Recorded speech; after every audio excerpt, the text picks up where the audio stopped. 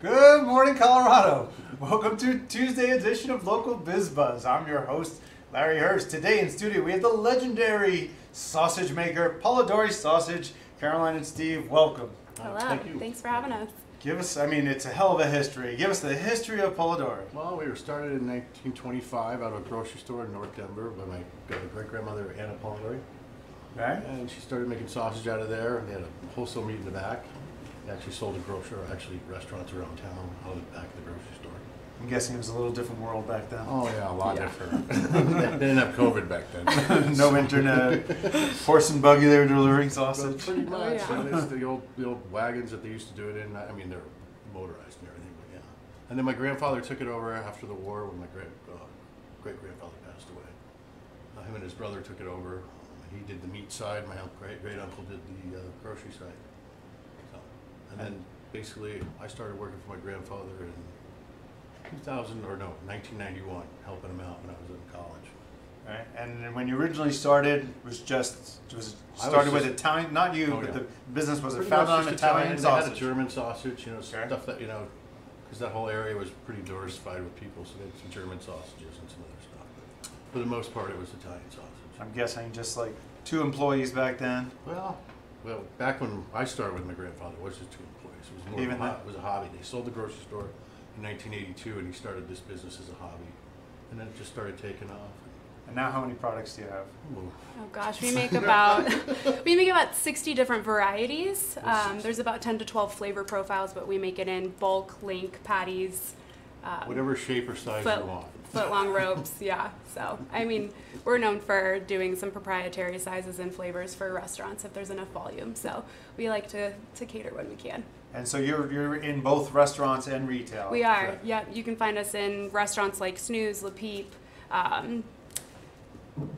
Original Pancake House, Atomic Cowboy, all kinds of pizza chains, Garlic Knot, Sexy Pizza, and then even just the small mom and pop places too. And then from a retail perspective, King Soopers, Safeway, City Market, Lever's Locavore if you're over in the Highlands area. Spinelli's Market. Yeah, Spinelli's Market. One of our And then, longtime customers. yeah, they're definitely one of our longest. And then, as COVID happened and companies adjusted, we actually adapted as well and developed some pre-curated boxes that we now sell online. And, being a 95-year-old company, even having an e-commerce shop was pretty innovative for us, which is really cool. And so it's different. It's been super fun, just letting customers shop online, whatever they want, and then we deliver it free to their home if they're within a certain area. So we were just kind of help supporting all of our customers. If they didn't want to go to the grocery store, we would be able to deliver to them for free. So, and that's something that we're still doing and going to continue to do, and create new boxes, holiday boxes, themed boxes. What would be an things like example that. of a box? What would be in the box? So we have a family heirloom box, Okay. and it's all different varieties of Italian sausage. We've got our bulk Italian patties, pre-cooked meatballs, pre-cooked sliced Italian, so you can make pizza, which is really fun, and then long Italian strips as well. We also have a Rise and Shine box, which is all breakfast sausage, which is my personal favorite. Breakfast links, bulk patty, and then a backyard box, which is actually one of our most popular, and that's anywhere from beer brats to bratwurst, hatch green chili, and hot Polish as well. So Well, what is your #1 selling item? Well, that's a tough one. I think it's chorizo. Well, Really? chorizo, as far as which is just a bulk interesting. chorizo, we sell a ton of chorizo, a ton of breakfast sausage, and Italian. So those 3 right there are top sellers. And do you sell more to restaurants or in retail? Oh, more to restaurants. More to restaurants. Really? Cisco, Shamrock, US Foods, those kind of food Yeah. service. We're in thousands of restaurants, like a lot of them that we don't even know that they're selling us. All right, but- it smells real good. What'd you bring Yeah. me to eat this morning? So today we brought bratwurst, as well as our Italian sausage, which is obviously our bread and butter. But Steve, if you want to go through you use, there's no nitrates, no preservatives. all No bowl natural, is what we like to say. What is it? No bowl. no bowl. So it's just pork shoulder, salt, and spices. That's it. The main flavor profile in our Italian sausage is going to be No sugars. fennel, and we actually still crack our fennel with a coffee grinder. Wow. Like the Like back in the day. 100-year-old coffee grinder Yeah. that my great-grandparents used to use.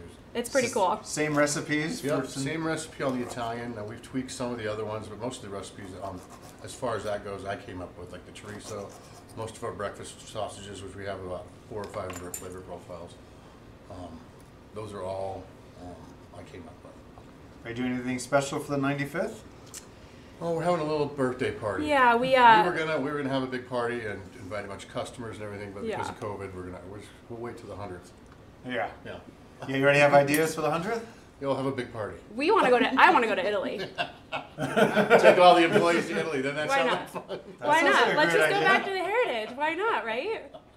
I think we Sounds could talk. great to me. I think we I'll could go. talk Melody into it. Melody is Steve's sister, Melody's so my sister. We're partners. I brought her on about a year after I bought it out from my grandfather. yeah. 'Cause So I they're needed the help. fourth It started generation. taking off, and I needed help. She was traveling so much, and she had 2 kids, and her husband was like making, he was working too, and she's like, I don't want to do this anymore. I was like, come work for me.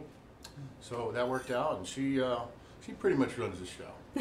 Where are you located these days? Where are you making these sausages? Well, we started out at 3327 Tejon in Old North Denver, and about 4.5 years ago, we moved over to our new location, which is 3800 Dahlia, right off Park Hill, right How by many the golf employees course. do you have these days? 20. 20, Okay. including our production staff. So we've got about 7 up front that run the front office, and then the rest of the team's in the back producing daily. And are you only in Colorado, or can people get it? So you can find us in restaurants outside of Colorado. We also ship our curated boxes outside of Colorado, but from a retail perspective, since we just serve fresh, not frozen sausage, we keep it regional, so we're only in But we're Colorado. out in about 10 different states with our product. Oh, okay. Yeah. And what's the website?